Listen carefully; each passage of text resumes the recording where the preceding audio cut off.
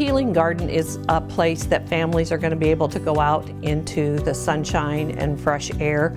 Previously, we did not have that opportunity, and a lot of parents didn't want to get very far away from their babies, and even going downstairs and out of the hospital seemed too far for them to go.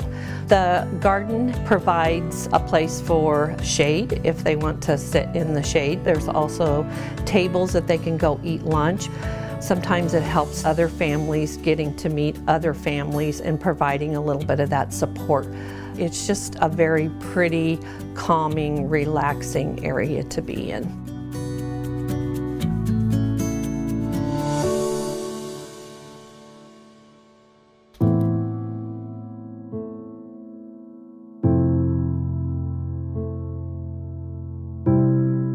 I was called to the normal newborn nursery. A baby had stopped breathing and turned blue in his mom's arms. Upon seeing this perfect little baby, we knew he was in big trouble. So we rushed him to the NICU, where we worked quickly to put a breathing tube in, to do compressions. The next day they found out that he had a metabolic disorder.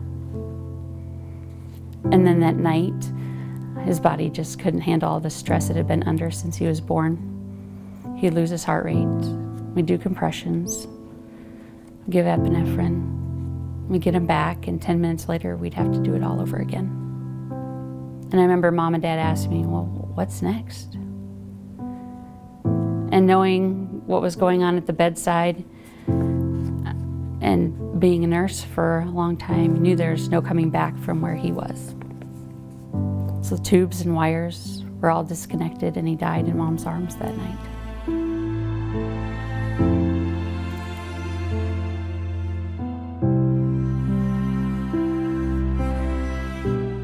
As a nurse, you look for any place you can go, empty room, utility room, the bathroom, break room, doctor's lounge, anywhere so you can just catch your breath, where you can collect your thoughts, and let your tears flow freely.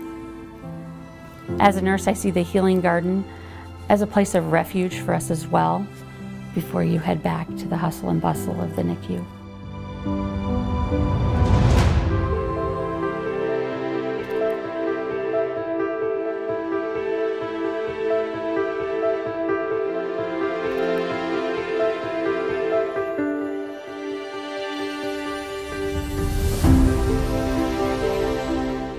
When I went down to see her, it's almost a shock.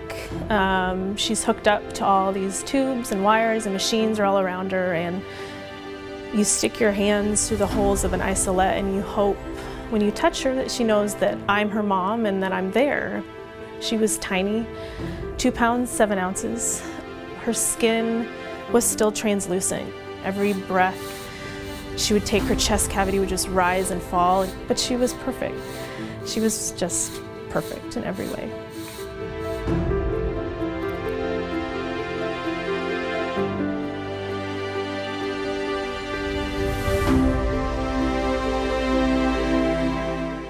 She was stable enough to be off the monitors for a few minutes, and the nurses said, hey, you can bring him in to the door. They have a glass door, and let him, at least see her. So we brought him up, and he gave her a hug through the window, a kiss through the window, and that moment is something I'll never forget, because after weeks of feeling torn, my family was all in one spot. No matter if we were separated by a glass door or not, I felt like I was finally okay and we could do this.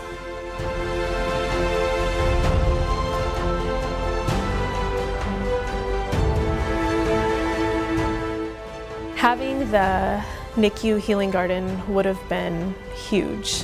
There were many days I felt guilty just leaving to go to the bathroom. You don't want to miss the rounding, you don't want to miss a care time. But there were days I didn't even step outside.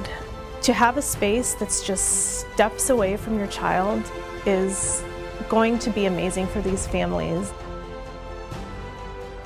The Healing Garden actually came to life through generosity of all of the donors. This was 100% funded through philanthropy, and we thank everybody who donated towards this cause for our families.